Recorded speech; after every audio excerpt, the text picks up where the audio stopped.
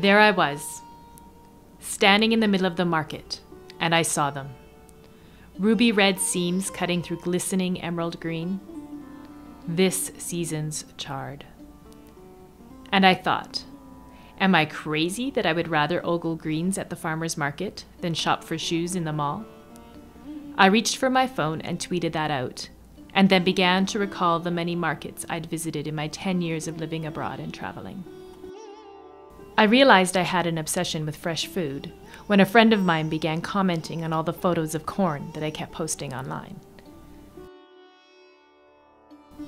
What the years of exploring environments and meeting people has done to me is change the way I see.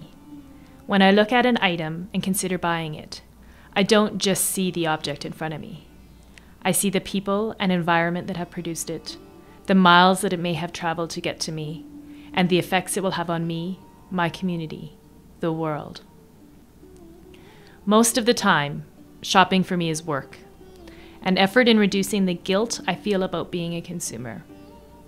And then there are times, like when I saw that chard in the market, that the balance is right and the connection's in place. It becomes an experience of indulgent pleasure.